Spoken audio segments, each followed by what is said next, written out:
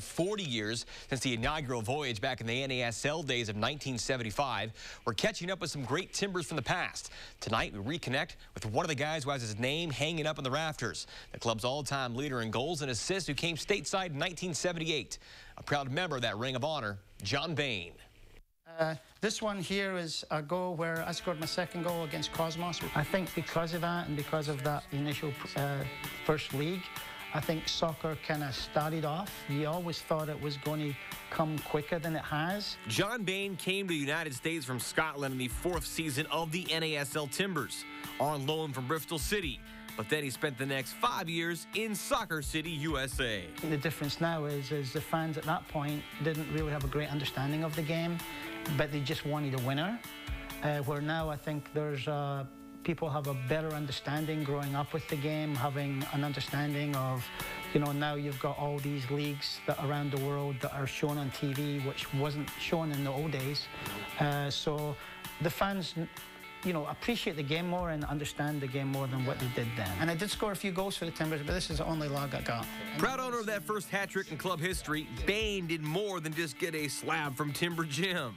But it wasn't much early on, making $1,400 a month in 1978. Well, actually, there was some good money going around in the NASL. I mean, you know, when Louisiana Pacific took over the club in 1980, we had some world-class players that came over to play for us that were making a lot of money. And obviously, I made a little bit more money at that point as well. I think I was making $25,000 to $30,000. But we had some players that were making between $100,000 and $300,000 or $400,000 at that time. Like we had a player called Robbie Rensenbrink, who in 1978 played in the World Cup final and was the second top goal scorer in the World Cup that actually played in Portland. So there were some fantastic players that were over here at that time. I think what happened was there was a lot of money flying around, and that was maybe one of the demises of the league, is there was all this money but no TV contract, and also the fans in some of the cities, there wasn't a fan base that what there is now. Eventually, the money dried out for the Timbers and everyone else in the league. It was interesting. I finished playing outdoor soccer when I was 26, 27, so it was kind of a tough situation, but I still loved America, and I still believed the game was going to grow here, and you just kept hoping it would come back again, but it never did. Yeah, and you had to go to Seattle. I had to go to Seattle. That was a tough decision, but at the same time, it was. And when I went to Seattle, I folded them. So, yeah. And then a house of cards behind you. Yeah. When I left Seattle and they folded, I moved down to play for the Earthquakes. After some 6 or so stops, both indoor and outdoor, Bain returned to Portland to raise a family. Coaching both the Mountain View and Park Rose High teams in the early 1990s. It was hanging in the office. The operations manager for the West Side Timbers has 3 more boys now in the 8th grade or younger.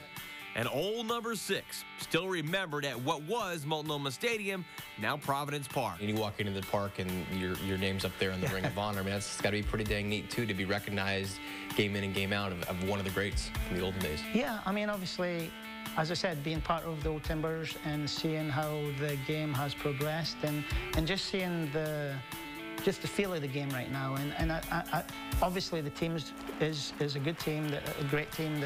I think they've really got a good infrastructure, great coaching, great organisation all the way through. And just to see that and know that the team's going to be here, and it's going to be here for a long time, and that soccer's finally arrived, is really rewarding to see that. And I think that obviously it's not the, you know, American Football League, or it's not basketball, or it's not baseball, but I now see soccer being at the point where it's maybe starting to compete and maybe overtake hockey.